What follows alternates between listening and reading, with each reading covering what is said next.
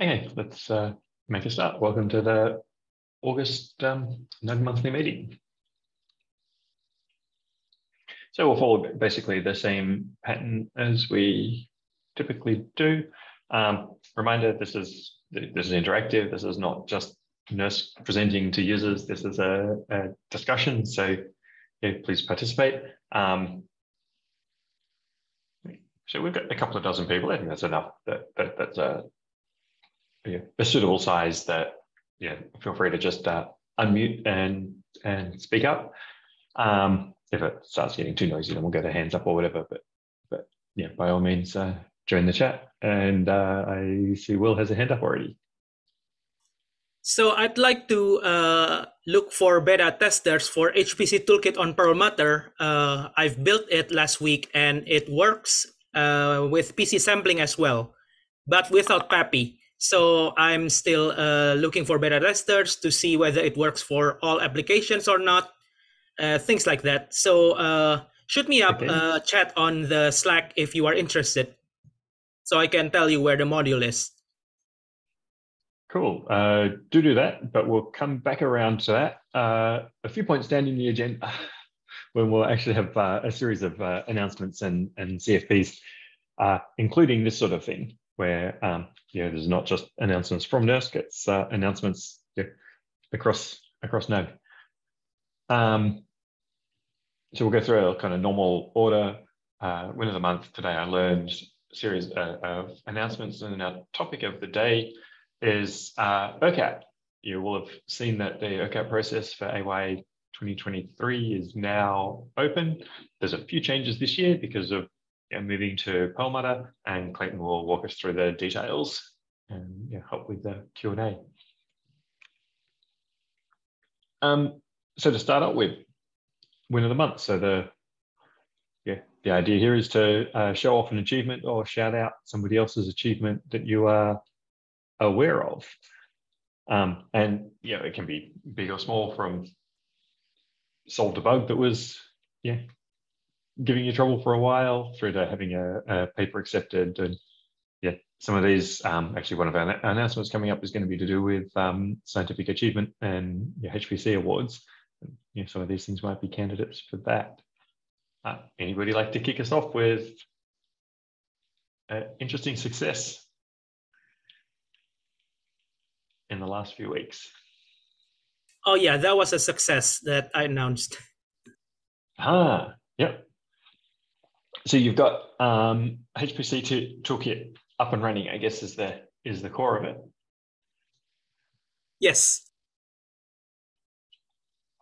Sounds good. It's been a couple of years since I poked around with HPC Toolkit, but if I remember rightly, it has sort of a bunch of different modes of performance measurement, right? That's correct. And with PC sampling, you can get into the kernel and correlate like blind information from inside the GPU kernel to say you have data from stalls or things like that inside the hardware registers. I'm surprised as well it works because Perlmutter hasn't been patched with the what was it called again? The vulnerability with hardware counters issue that was announced a couple months back. Oh, so I think that's back now. I think the patch that allowed us to go back to collecting hardware counters is in there, and hardware counters are available again. I think it was applied for Cori, but not Perlmutter. We should check that. Unless it was applied during the last maintenance yesterday. It's worth checking. My understanding was that it had been applied a couple of maintenances back, but yeah, we can check that. Something you will probably find is, so on Cori and Perlmutter, we use a system called LDMS, which stands for Lightweight Data Metric System, to collect data about how the nodes are running. And one of the sort of the aims with that is to be able to pull out performance information The catch is, of course, that means that it's doing counter sampling as well. So if you're using tools, probably including HPC Toolkit, there's a option in either in SBatch where we have some notes on it in our documents. Need to do a bit of search for it, but yeah, you essentially need to switch off the ongoing counter collection just for your job, so that you can collect them directly. Yes, it's TCGMI. I remember that after I got that after somebody at the ticket told me about it. I'll paste the link in documentation soon. That will be useful. Thank you. So yeah, nice work getting that up and going. I think that will be quite a useful tool, particularly as people will be getting things ready for Perlmutter during the last half of this year. Sorry, could you just to follow up? I'm not too familiar with HPC Toolkit. I just found from the Google, but not quite sure if this is the correct one. Can you put the link to the HPC Toolkit that was just talked about? I'm kind of curious if we could use that on Perlmutter to check what's the bottleneck of my code I'm using. Oh, there's one. Sure. The main website is hpctoolkit.org. I can paste that in chat. Got it. Thanks, Phil. And you were saying, Will, that you're looking for testers for it, so that could be a good opportunity. Yeah, sounds like it. Yes, thank you so much.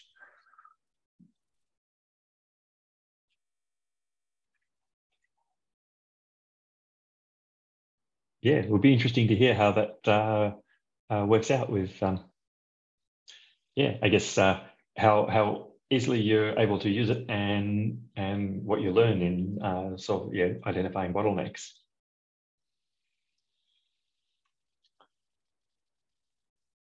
Anybody else have something they'd like to shout out as a win of the month, either for themselves or something they've seen one of their colleagues did?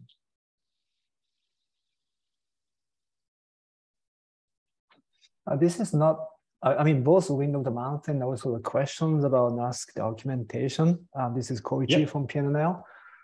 So we, some part of the NUGEX launching a new user group, special interest group by the users who's running this advanced model called WRF on NERSC systems, because we are hearing some lack of documentations and then exchanging opportunity to exchange information.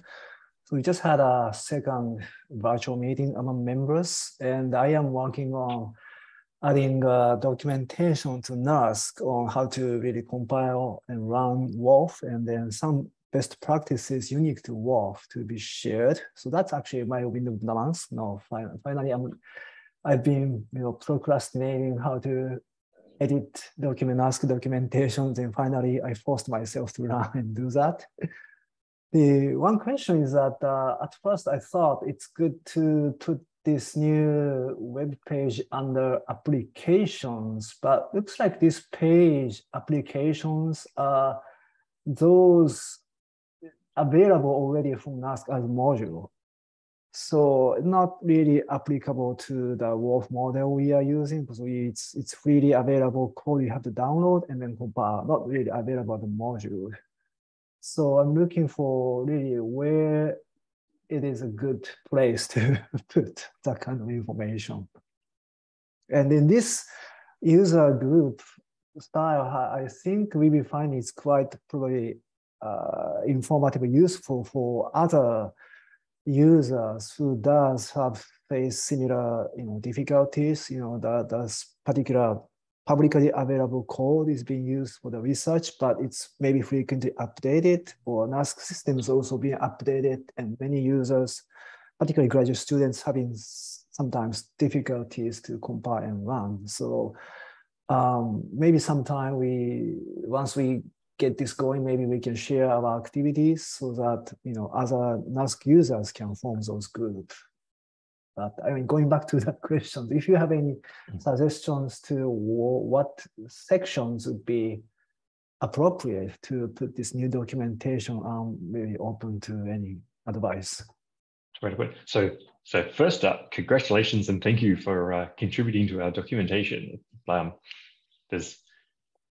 think Sure. there's a lot of benefit in getting input from users who are using the system for as you discover things that work and things that aren't that trivial. In terms of that application section, the intent of that section, like my view of the intent of that section, is it's to help users to use applications on NERSC systems. So the fact that most of what's there is things that we've got available as modules really reflects the fact that those are the ones we've paid attention to and put documentation up. So I think that's a great place to put it. Okay. That said, if in doubt, you can put in a merge request that would put it there, and part of a merge request includes discussion with sort of other people who are reviewing the merge request and will eventually merge it. And so it's also a good place to actually ask a question like, is this the right place for it? And there might be some discussion about, oh, maybe it would fit better here, or maybe more people would see it here, or and kind of what you call it, knead the merge request into something that fits nicely and right. Right. Yeah, sounds good. Thank you. I'll do that. Sounding good. Let's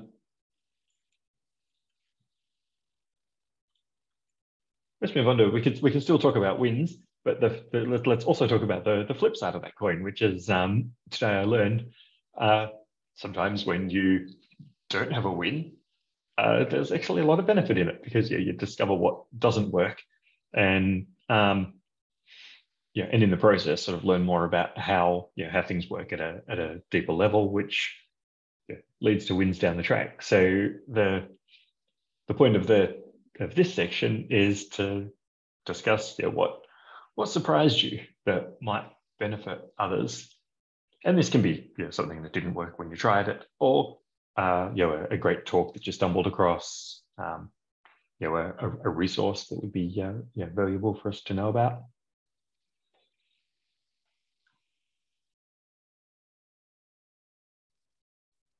Well, I'll pipe in. I run a code called ASCOT, which simulates the orbits of charged particles in fusion-grade plasmas. It's written by a group in Finland.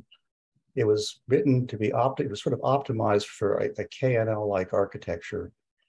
And like many users, I've been working to try to port or to build a version of this on Perlmutter. And I was surprised that it ran more slowly on Perlmutter than on KNL by about 20 to 30%. And I did a fair amount of documentation. We have had conversations with both support experts at NERSC and the developer.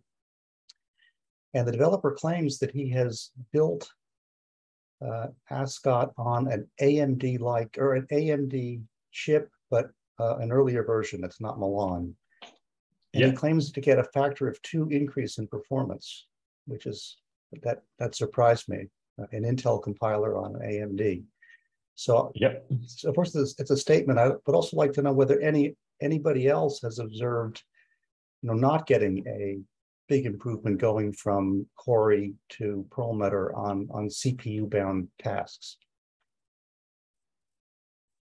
I just found about twice faster performance on Perlmutter about some Atomos model I'm using, just from KNL to Perlmutter, just CPU only cores. It's almost twice faster on Perlmutter. And I didn't do anything, pretty much just compile the same way and run. Hey, Steve, this is Richard at NERSC. That's interesting. I don't know, other Steve, Lee, if you've heard of reports like this. I do know that, because it sounds like there's something just wrong in a configuration or something. I know we did look at a number of CPU applications and codes that we had and tried them out on Milan, on the node. And the average, I think, of the things that we looked at, which were a dozen or so apps, was about 3.5 times faster or something, three to four times faster. So it's a bit surprising to be slower. Is this on a node by node comparison? Yes, it's a per node comparison. Yeah, I mean, that's really strange because the clock's faster, there's more memory, better. I don't know about the memory bandwidth, Steve, you could comment on that, but you know, the processors are just more capable. That's the reason I was really surprised. I was expecting a factor of 3 to 4 improvement. And yeah, we can have people look at it. It sounds like you're already talking to somebody. Yeah. So something that I have seen a couple of times, and I know like HPE engineers are working on improving, is there are some circumstances where I think it's where essentially the communication between processors with a lot of processors per node can, in some circumstances, basically be a bit slower. And there's some kind of knobs that we're still working to tweak on that. So I wonder if that's a factor. Are you running at a fairly high MPI count? I honestly don't know. I'm really a babe in the woods, and this is not the place to diagnose my issues. But I would say that the problem is sort of trivially parallelizable because the particles don't interact. So each core is given each core or each thread is given one particle, and off it goes. So I doubt that we're communication bound. Yeah, that's definitely surprising and interesting, and we should talk more about it. It sounds like you're already in conversation with the Shazam, some NERSC support people. So yes. Cool. Yeah, so we've got some tracks we can go down to help with that. And I wonder if Will's announcement about HPC Toolkit could be an interesting thing to throw at it too. It might help to diagnose where the where the bottleneck is happening, what sort of component or aspect is slowing it down.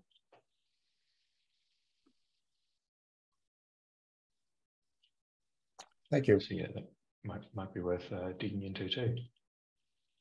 Yeah, that's a what do you call it? A valuable observation and challenge to work on. Hopefully, we'll hear in the next meeting that you worked out what was going on.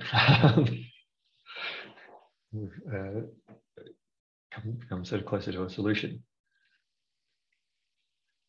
Anybody else got something surprising or challenging to discuss?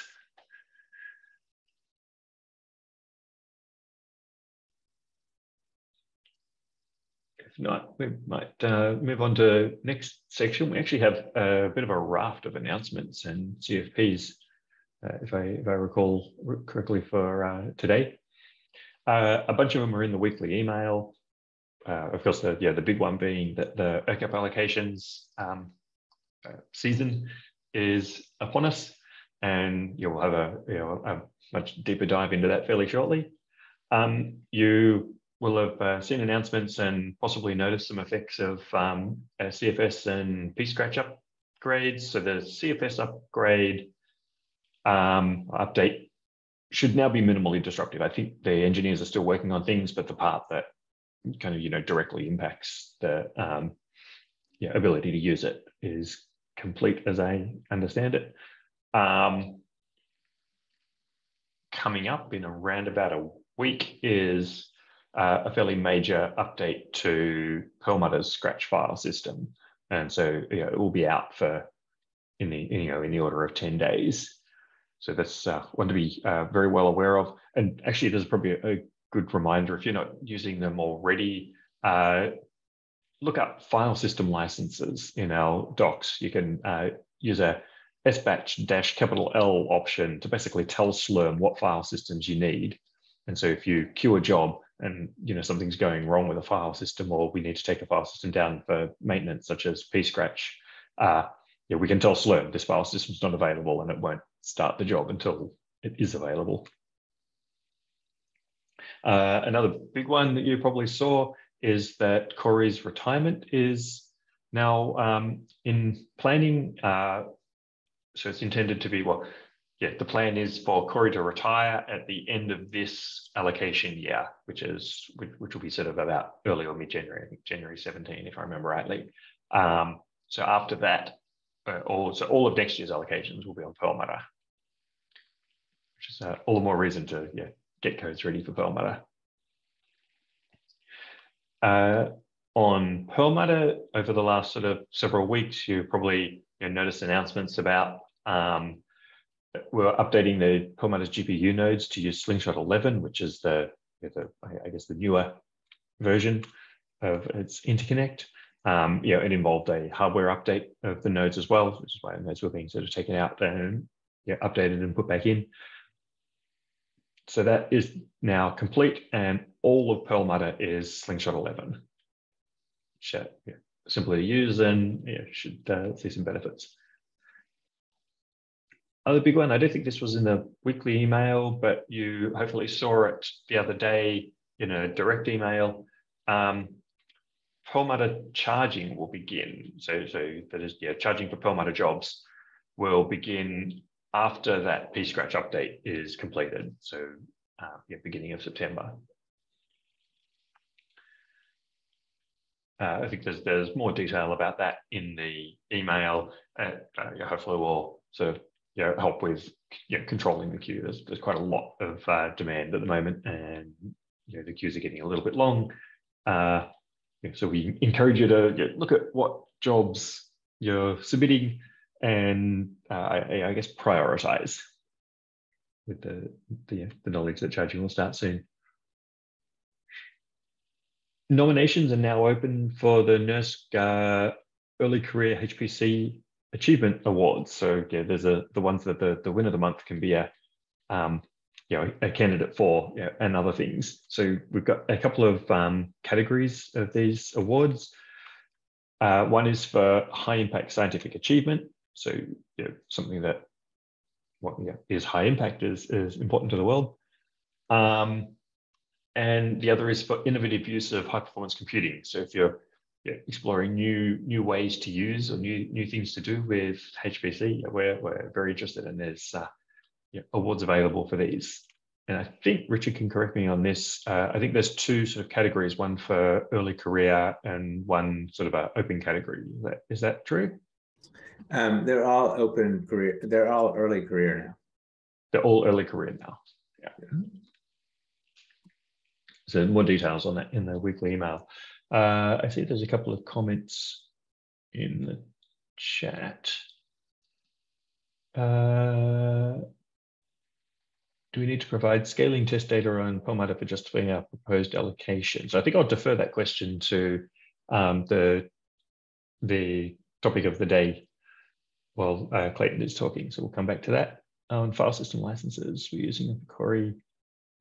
Perlmutter Scratch might not be available for selection or not documented. I will need to get back to you on that.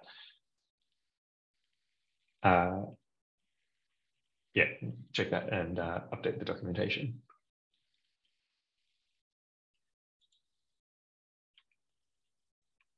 It's possible somebody else here knows who else is. Or might have to come back around to that one.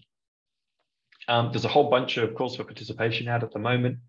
There's a GPU hackathon happening at NERSC. Applications are due at the end of September.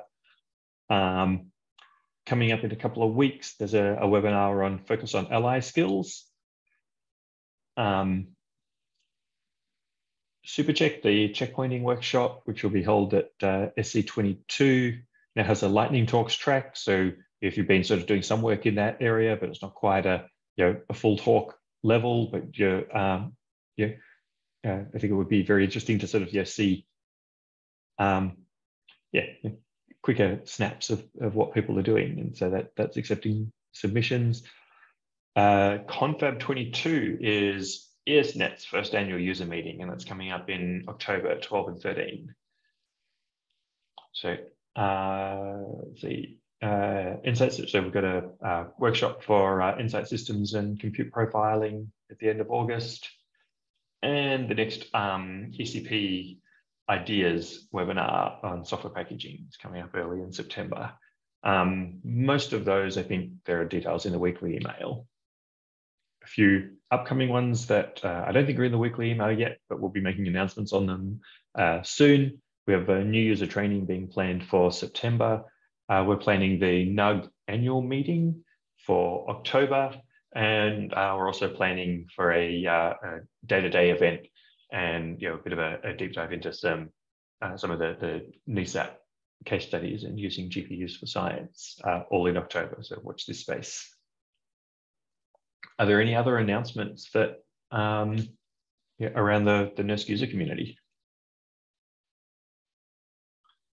Clayton. Yeah, so this next month in September, we will be doing allocation reductions. I can put the link to the page in the chat. But sometime later today, we'll be sending out warning emails, essentially for users who currently are not meeting the usage criteria.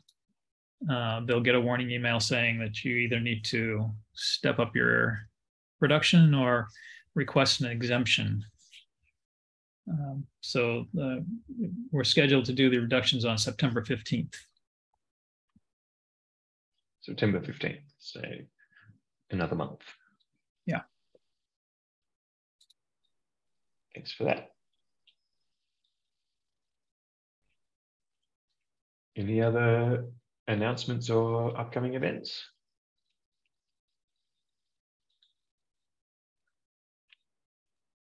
If not, we'll go into our topic of the day, and Clayton will walk us through the ERCAP for this year. I'll stop screen sharing, and do you want to take over? Okay, thank you.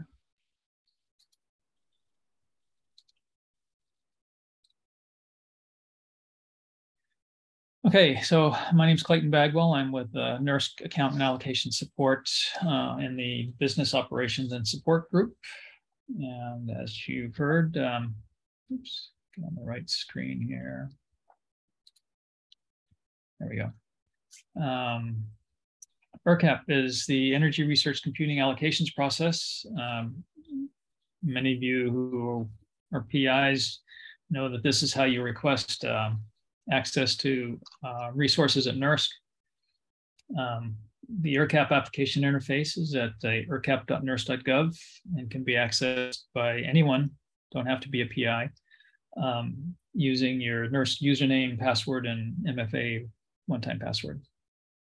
ERCAP is used to renew current projects for the coming year and also to submit requests for new projects. If you have new research grant and you want to start a project for AY 2023, you would submit an ERCAP request now.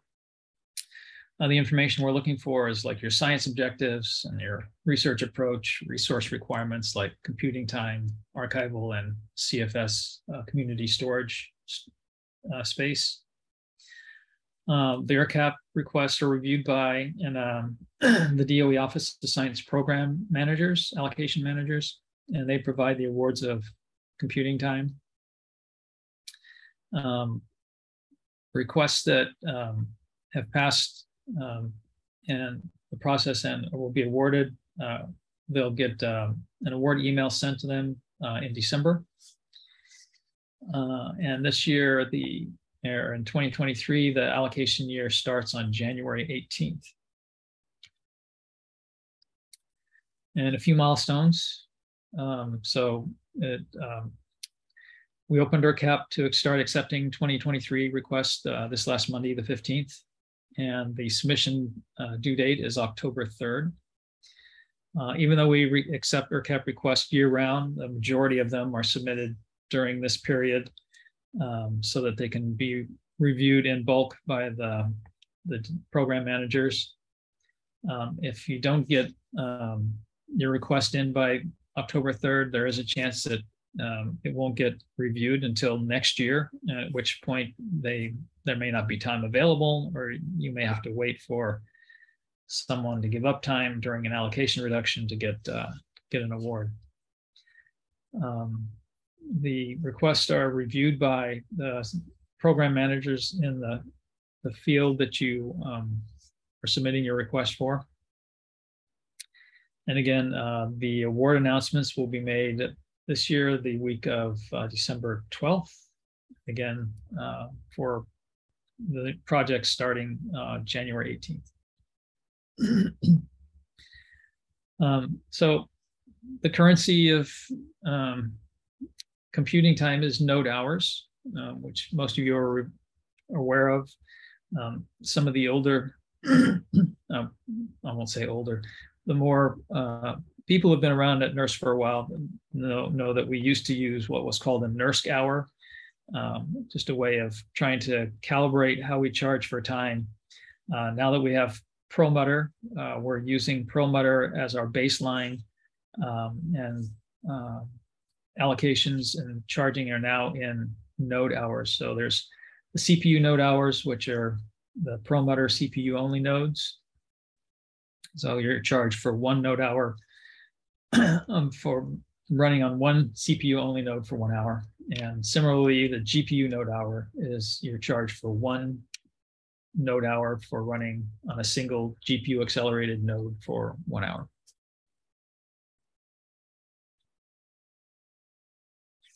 This year, the available CPU node hours is about 15.8 million hours. And this is a little chart showing how the time is distributed amongst the various DOE Office of Science programs.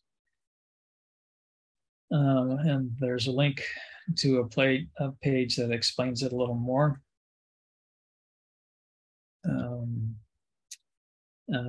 GPU time this year is about 7.5 million GPU node hours.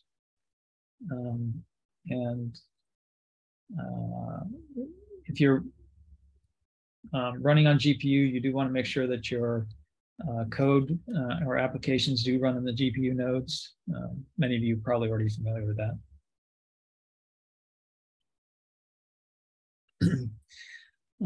If you have any questions, need any assistance with submitting an ERCAP request, you can always send an email to allocations@nersc.gov, or use our help desk and submit a trouble ticket through help.nersc.gov. Particularly if you have any questions about your GPU applications or performance, you should submit a trouble ticket that collects a little more information that will help us to answer your questions. We will also be having ERCAP office hours where you can use Zoom to talk to somebody live and hands-on. The office hours this year are scheduled for August 25th, September 15th, and 29th, and of course the due date October 3rd. There will be morning and afternoon sessions, morning from 9 to 12 Pacific time, and afternoon from 1 to 4. This link will take you to information on how to access the Zoom sessions. You'll need to log in with your NERSC username and password, etc.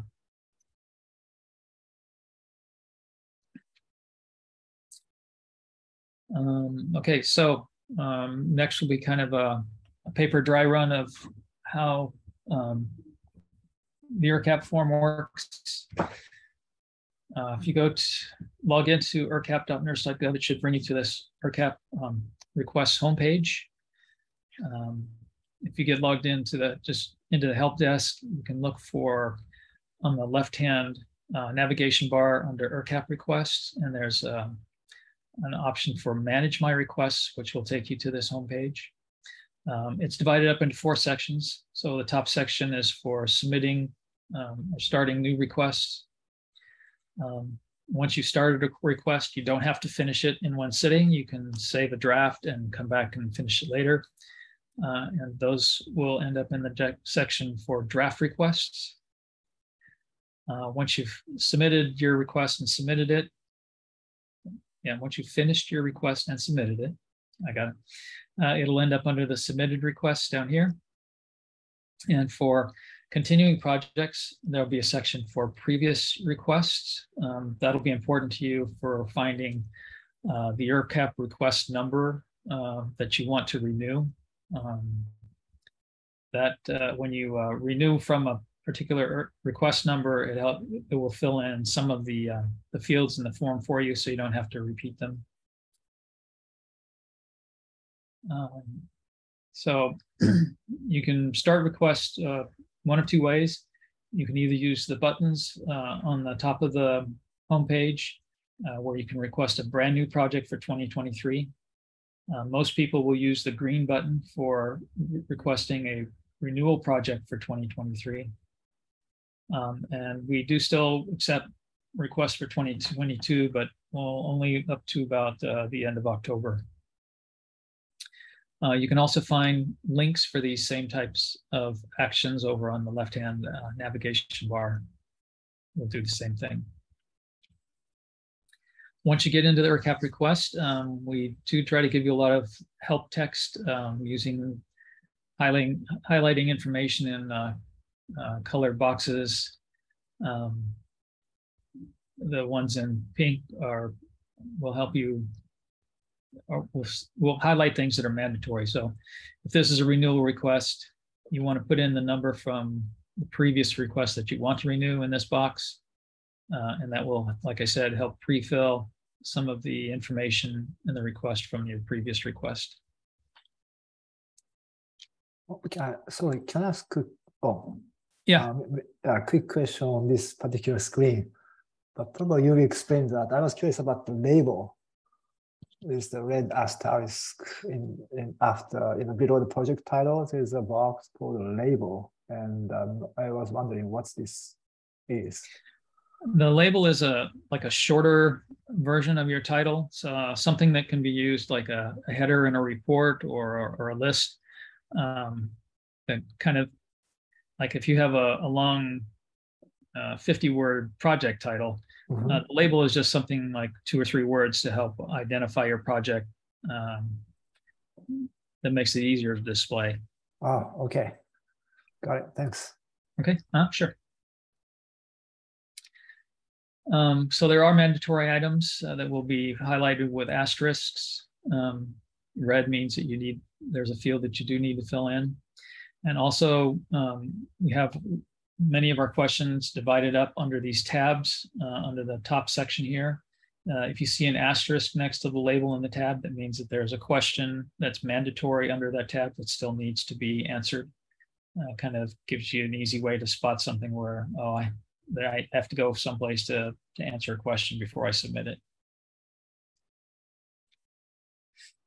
We also do have some pop-up information boxes, but if you hover over the label for a field, you'll get some extra information about what may be required there.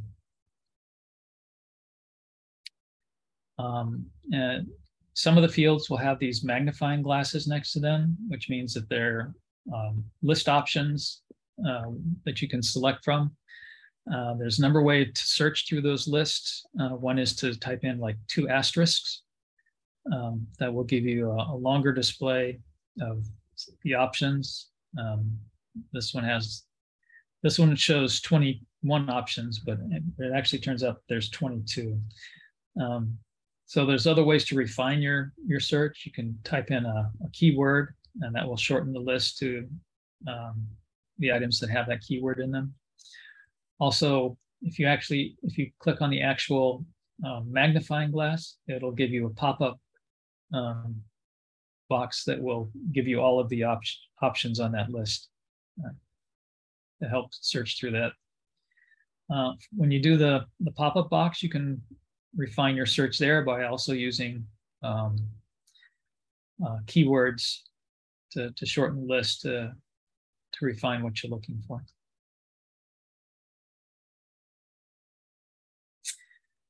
Okay, and then as I said before, there's tabs at the bottom that have other additional information required in them. If you have a lot of information that you have to fill out. You can designate somebody who's an authorized preparer to help you with doing your request.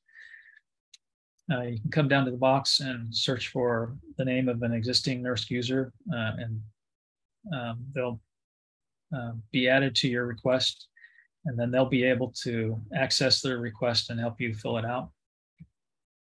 We also ask for senior investigators.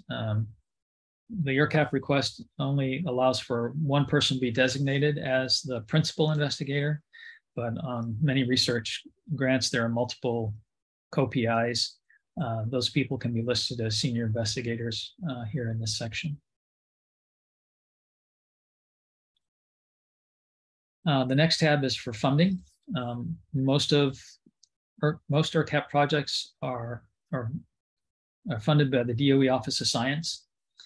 When you click on the checkbox next to the Office of Science here, you'll have additional fields show up asking for more information, such as the program office that's funding your research, the name of the program manager that approved your grant.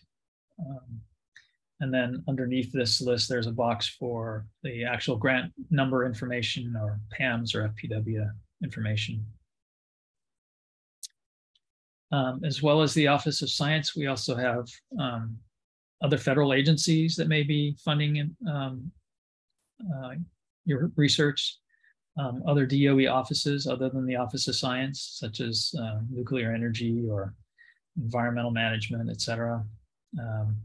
Other agencies like NSF, NASA, Department of Transportation, et cetera. In this section, you can select multiple agencies who have provided financing or funding, and then underneath this list, there's a box for you to put the grant information in for that funding.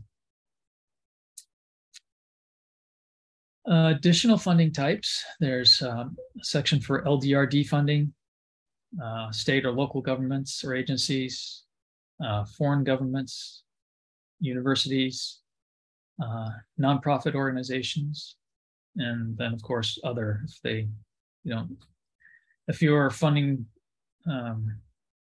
comes from something other than one of these designated areas.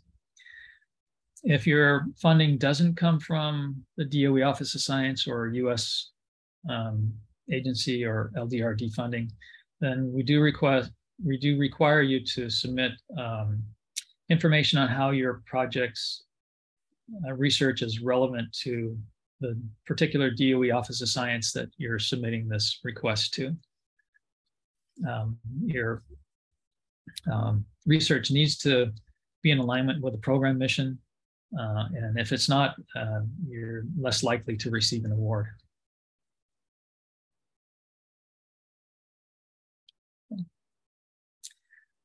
Next is a security tab. So NERSC supports only open research that's intended to be published in scientific journals, et cetera. We don't allow proprietary research, and particularly the following areas such as classified or controlled military defense information, export or ITAR, research uses personally identifiable information or protected health information. As long as you can follow these, adhere to these guidelines, you select this box over here. If for some reason there's something that, for some reason you need some type of an exemption, you select the no box on this side and put in information about what kind of an exemption you need. Those exemptions are evaluated separately, and we may have to contact you for more information about why you need the exemption and if we can support it. The next section is the project details. So there's two sections in this one. The first is a project summary. This is a short kind of a low level, or what is called high level, some Scientific American level of information about what your research is about and what you intend to accomplish. The second section is going to be a more detailed description, which is what the DOE managers are going to focus on for what you're trying to accomplish, what your research goals are, and the process, et cetera. The more detail, the better it'll be for them to evaluate your request. These two sections do have fairly large character limits, but if you get something more than like 3,000 characters in your explanation, you probably want to submit or attach a document that gives the more in detail information to your request. And a little later on, we'll show you about how to attach other documents to your request. If you're renewing your project, which most people will be doing, there's additional sections below that are required. Your accomplishments from using NERSC over the past year, and also any publications that you've had published or scheduled to be published from using NERSC resources. What we're really focusing on, if nothing else, if you can provide the DOI for your document, we can always get the other additional information to fill in into our database. Any other presentations or publications can also go down into the non-refereed materials in the lower section.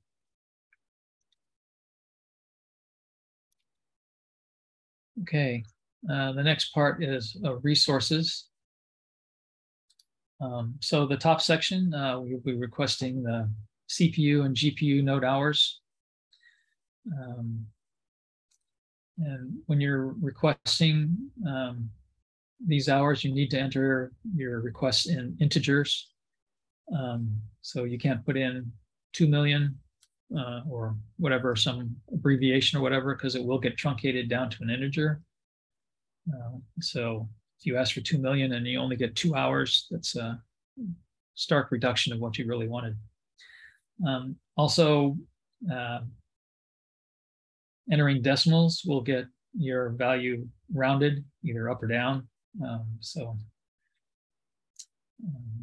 Please enter your numbers in the big integers.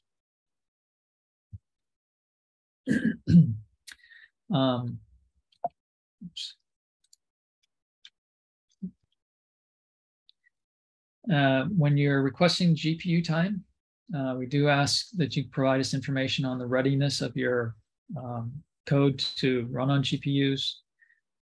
There's a page here that you can refer to see how to evaluate the performance of your code and software to run on GPUs. The consultants are always available to help you do that evaluation if you need. You can just submit a trouble ticket through the help desk. For storage, HPS archival storage and the CFS project storage, these amounts are requested in terabytes. And you do need to request at least enough storage to cover what your current usage is. If not, you'll be given a warning information and you'll need to re-enter a higher number. And again, we only accept integers, so anything with a decimal or fraction, whatever, will be truncated. Even though we provide your usage with a decimal, but make your entries in whole numbers.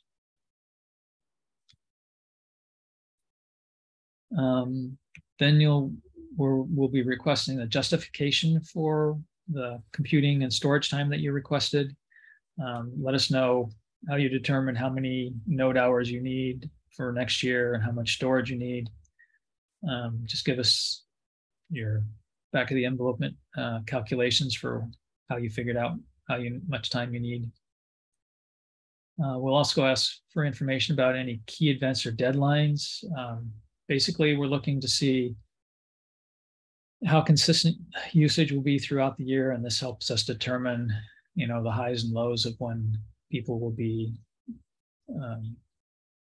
using the computers, etc. Do you need real-time computing access? Like if you're associated with some live experiment or something, and you need to hook up your experiment to the computers to process the data in real time. And also, if information about whether you're doing experimental or observational processing.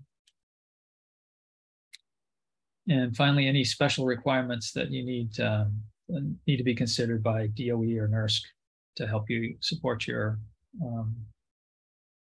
project. We do ask you to provide information on at least the top 5 codes that you're using. Basically, the code name, URL to where there's more information about that particular code, and what the code is actually designed to do, and also if the code is GPU enabled or not.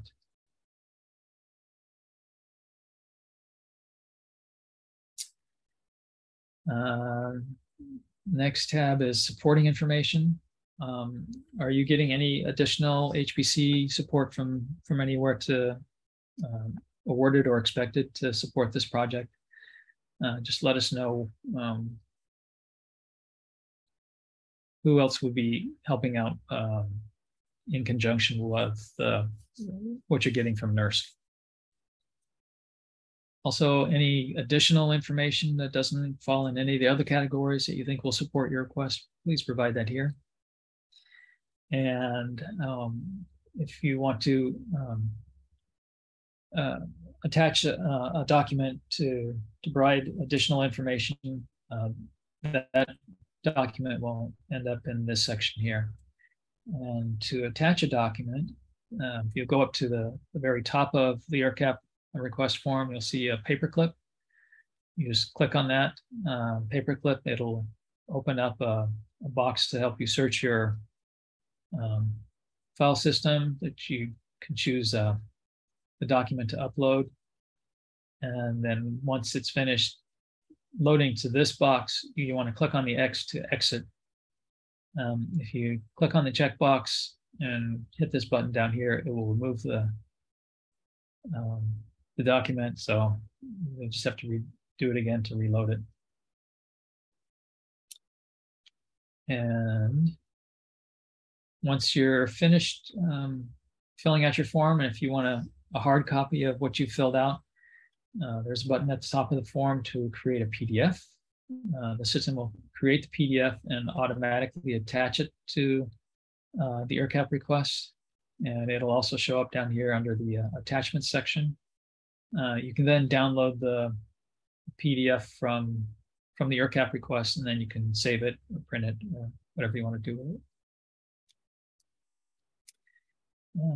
Finally, there's a usage agreement. To require you to agree to monitor the usage of the time and resources under your project to make sure that, to the best of your ability, that it is being used for the research that you were given the grant for. We've also been asked to have you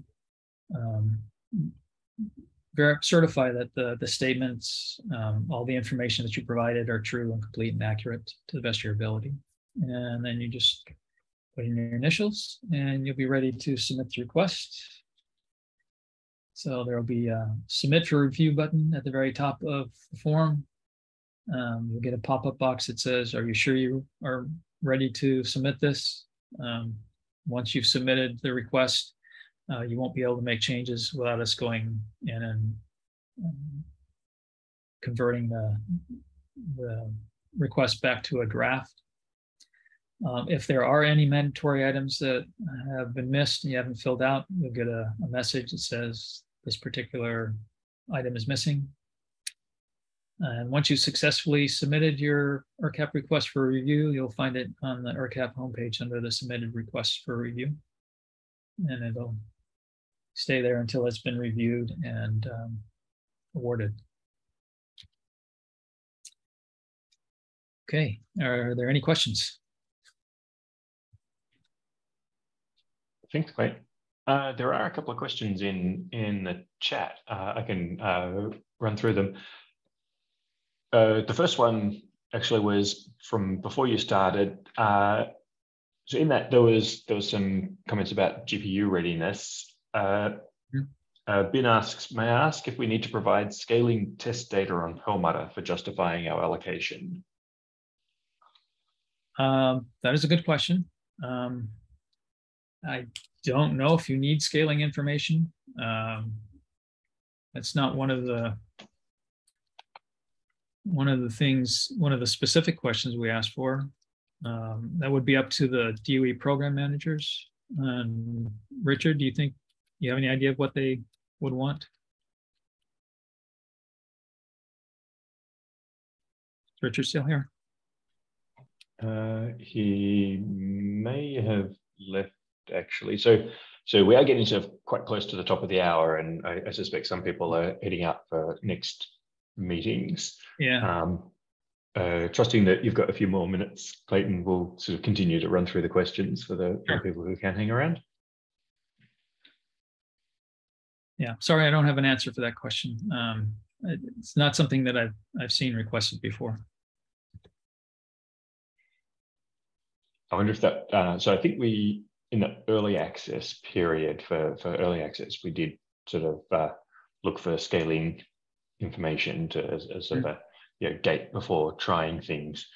I suspect it's not as critical anymore. I think that what's more important is whether your code can run on GPUs if you decide to use the GPUs. And a somewhat related one, perhaps. William asks, are there target or recommended links for the summary and project description?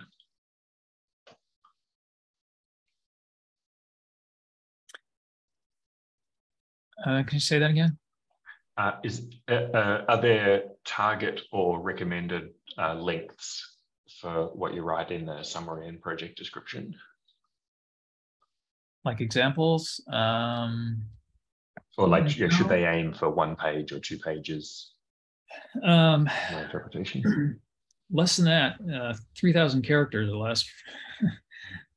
That's what the fields will hold. So if you feel that your explanations or the summary shouldn't be more than a page, right? The more detailed descriptions can be longer, but like I said, 3,000 characters. If it's anything longer than that, it's better to just attach a longer document to the ERCAP request, and it all gets combined together and sent to DOE. Sounds good. Destiny asks, what's the purpose for the create PDF button? It's only if you want a printable copy of the ERCAP request. You can't really, other than doing a screenshot, you can't get all the requests, all the ERCAP sections and tabs and everything in one place. So the PDF will format everything into one document that you can then print out. Sounds good. So it's sort of for own reference, really. Mm-hmm. Daniel asks, I'm a new PI proxy for our group, but can't see the previous requests when I click on renew a previous request. What should Daniel do? Okay, have your PI send a request to allocations to have you added as a authorized preparer, so that you'll be able to do the